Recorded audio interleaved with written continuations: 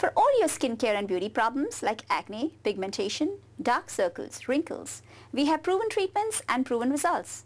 Don't we all desire to have healthy, beautiful and glowing skin? Yes, we do, but need somebody to help guide us. So if you want to look beautiful, you want good, healthy skin, come to Dr. Kavita. Here I am to help you.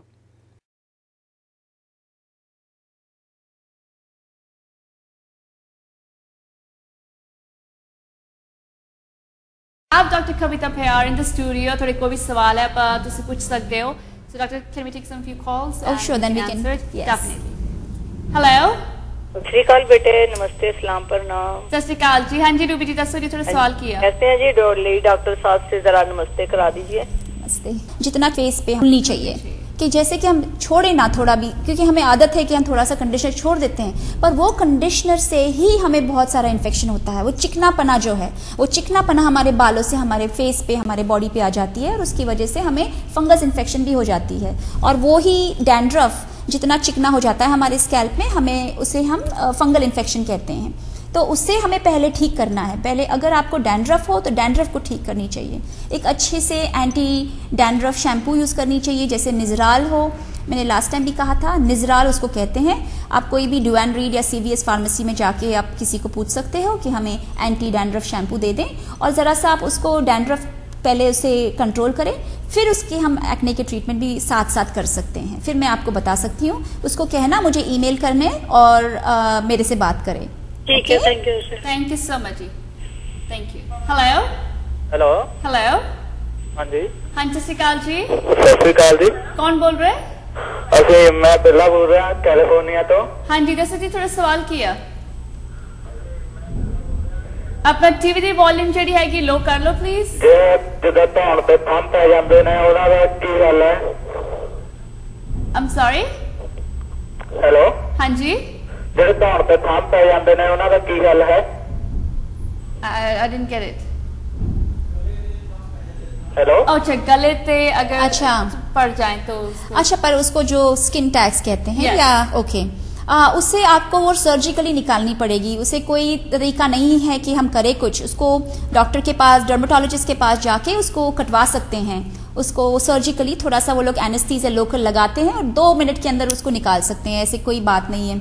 और ये होता है जब हम वजन कम हो, ज़्यादा होते रहे, 5-10 पाउंड ऊपर नीचे होते रहे, तो हमें ये छोटे छोटे दाने जो हो जाते हैं गले के पास, अंडर आर्म्स के पास ऐसे आने लगते हैं. उसको स्किन टैक्स कहते हैं. ओके, तो वो उसको सर्जिकली हम निकाल सकते हैं. इसको काटते हैं, काट के निकाल देते हैं. Alright.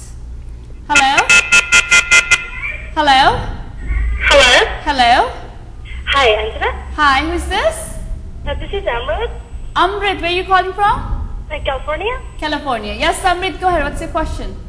Okay, actually I'm 24 and I have a problem with blackheads and whiteheads. Okay. Okay, the thing is, the blackheads are, which they are called blackheads because, they have an opening. Now, whiteheads are called comedomes. They're called comedomes. They're blocked, cells where you have fat accumulated over there. Now, to get rid of this, first of all, ऐसे use करनी चाहिए कि जैसे you try to use a very good toner and an astringent, जैसे कि as you keep on sweating, you should keep on keeping your skin as clean as possible and to reduce the oil secretions, okay? Now, it all also depends on your diet. It depends upon how much water you drink. At the same time, if you can have a regular cleanup, like you can go to a proper dermatologist, you can go to a clinical aesthetician and get a facial and get a cleanup done and get it removed. I'll let you know what the product is called. See, first and foremost, very important, there's a microderm abrasion cream I suggest you to take. Okay. That's one product. And there's another one called anti-acne cream. Okay. Okay. So these are the 2 products you must use every single day, morning, when you wake up, because that's the time when you get a lot of oil and you're young, you're just 24, so probably हमें जैसे हम बाहर जाते हैं, धूप हो या ना हो, हमें लगानी चाहिए, क्योंकि धूप ना होने से भी अल्ट्रावायलेट रेज तो होती है. और एटमॉस्फेयर में तो जितना वो हीट है या how much ever the sun rays is there, you may not be able to, it keeps changing, the climate keeps on changing. कभी थोड़ा धूप है, कभी बारिश है. So हमें अच्छे से सन प्रोटेक्शन यूज़ करनी चाहिए. SPF 30 से ऊपर, जैसे कि जिनको ज़्यादा छाइयाँ हो, जिनको ज़्यादा से दागों की प्रॉब्लम हो, तो उनको ऑफ कोर्स 60 70-80 उतना तक हाई SPF यूज़ करनी चाहिए उनको। लास्ट टाइम आपने बताया था कि ये जो SPF 30 से ऊपर जाते हैं, correct, right? Yes. They are not gonna protect your skin for too a long. whole day, right? It will help you just for two right. hours, 3 hours. Yeah, maximum they say SPF 30 is the meaning of 30 is like for 30 minutes, but it's not really? exactly. Yeah, 30 minutes means of course our skin tolerance is not that high. You see, our skin tolerance is low, so probably it will protect our skin ज़्यादा से ज़्यादा 1 घंटा या 2 घंटे के लिए।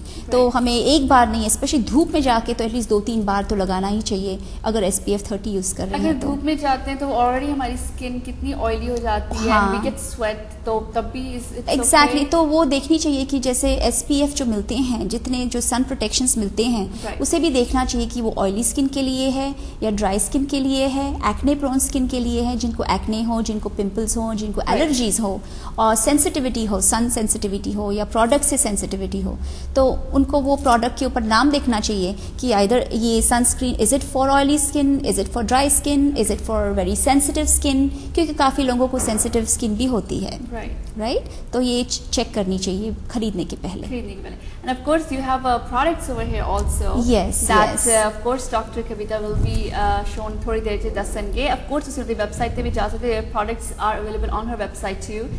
ਤੁਸੀਂ appointment ਬਣਾਉਣਾ ਚਾਹੁੰਦੇ ਤੁਸੀਂ ਬਣਾ ਸਕਦੇ ਹੋ, ਉਹਨਾਂ ਨੂੰ ਕਾਲ ਕਰ ਸਕਦੇ ਹੋ, numbers will be shown at the bottom of the screen and her website and her email also will be there. ਆਪਾਂ ਕਾਲਸ ਵੀ ਲਵਾਂਗੇ ਡੈਫੀਨੇਟਲੀ, ਲੇਕਿਨ ਥੋੜਾ ਜਿਹਾ ਆਪਾਂ ਗੱਲ ਕਰਦੇ ਹਾਂ ਛਾਈਆਂ ਬਾਰੇ, ਕਿਉਂਕਿ S we no that lot of ladies ਨੂੰ ਬਹੁਤ ਪ੍ਰੋਬਲਮ ਆਉਂਦੀ, स्पेशली छाइयाँ जिन्हें ਆਪਾਂ पिगमेंटेशन कहते हैं, एंड स्पेशली जब धूप में जाते हैं तो कुछ ज़्यादा ब्लैकिश स्पेशली चीक्स एरिया में, साइड्स पे बहुत हो जाता है, राइट? तो उसके लिए हमें क्या करना चाहिए? ये पहले तो छाइयाँ देखनी चाहिए कि हमें छाइयाँ क्यों हो रही हैं, क्यों छाइयाँ हमें प्रेगनेंसी के टाइम होती है, या हमें कोई दवाइयाँ खाने के बाद होती हैं, जैसे कि एंटीबायोटिक्स लो, सर्टेन एंटीबायोटिक्स से भी छाइयाँ होती हैं, उससे हमें बहुत महीनों से हम एंटीबायोटिक्स पे रहे तो दैट कैन ऑल्सो हैपन। हमें आयरन थेरेपी पे रहे ड्यूरिंग प्रेगनेंसी, उस टाइम पे भी हो सकता है। हार्मोनल चेंजेस में भी हो सकता है ड्यूरिंग मेनोपॉज और आफ्टर मेनोपॉज और इवन राइट बिफोर मेनोपॉज, उसके टाइम भी हो सकता है हमें ना। ऐसे काफ़ी रीजंस होते हैं कि हमें छाइयाँ क्यों हैं। अगर छाइयाँ बहुत सालों से हमारे फेस पे रहे कि 10 साल है, 15 साल हो गए हैं, तो उसको निकालने के लिए तो बहुत कठिन है, क्योंकि वो बहुत सख्त हो चुका है हमारे स्किन के, एकदम it's very deep in the skin, तो उसको निकालने के लिए काफ़ी टाइम लगता है। लोग काफ़ी दवाइयाँ खरीदते हैं, हाइड्रोक्विनोन के बेस्ड दवाइयाँ हैं, बहुत सारी दूसरी दवाइयाँ हैं जिससे हम छाइयों के लिए जैसे कोई भी फार्मेसीज में मिलते हैं, पर कभी कभी क्या होता है कि ये सब दवाइयों में हमें इट डजंट हेल्प अस, हमें उससे कोई फ़ायदा नहीं होता है। मेंटली हम सोचते हैं कि यार कितना सारा हम यूज़ कर रहे हैं, कोई फ़ायदा नहीं है। ऐसे हमें काफ़ी पेशेंट्स मुझे फ़ोन करके पूछते हैं कि डॉक्टर हम क्या कर सकते हैं। फर्स्ट ऑफ ऑल, अगर पेशेंट्स न्यूयॉर्क में हो या कोई भी दूसरी जगह पे हो और उनको एक्सेस हो कोई अच्छे डर्मेटोलॉजिस्ट के पास जाना या कोई अच्छे एस्थेटिशियन के पास, क्लिनिकल कॉस्मेटोलॉजिस्ट के पास जाने के लिए उनको ऐसे कोई एक्सेस हो, तो उनको जाके उनसे मिलना चाहिए पहले और देखना चाहिए कि उसमें कितनी बुरी हाल है, कितनी बुरी छाइयाँ हैं, हाँ क्या कंडीशन है स्किन की, और उसको कितने सारे दूसरे ट्रीटमेंट्स से मिल सकते हैं उसको ठीक करने के लिए। अगर ट्रीटमेंट्स के एक्सेस हो तो ट्रीटमेंट्स करनी चाहिए, पर दवाइयाँ आई वुड से यूज़ करनी चाहिए जब हम ट्रीटमेंट के बाद हम यूज़ करें तो अच्छा रहे। पर ऑफकोर्स जिनको ये ट्रीटमेंट्स ना मिले, जिनको जहाँ रहते हैं जहाँ पे ये सब ट्रीटमेंट्स नहीं हैं, तो ऑफकोर्स उनको ये दवाइयाँ यूज़ करके काफ़ी फ़ायदा होगी, पर फ़ायदा होने के लिए थोड़ा वक्त लगेगा। जैसे कि फॉर एग्जांपल किसी को छाइयाँ हो 6 महीने से हो प्रेगनेंसी के बाद, अगर ये दवाइयाँ यूज़ करें तो it will get very beneficial, अच्छे रिजल्ट आते हैं, क्योंकि नई दाग है, नई निशानियां हैं, तो उनसे उसको is little oily. Okay. And the other question is like when I came to United States, it's like I was 14, and on that time I didn't know that the freckles, you got the freckles from the sun and stuff. So I didn't use like SPF and stuff. So now I have like a lot of freckles on my face. Is there a way to rid of those or no? I know something. When you say freckles, it really depends on whether they are flat freckles, whether they are raised, or we have to differentiate that. So I would really suggest you to send me a picture. Send me your picture with the freckles on it and how it looks, and then I can suggest to you, because if they are raised, then it's not possible to just remove it with a product. You'll have to get it out, probably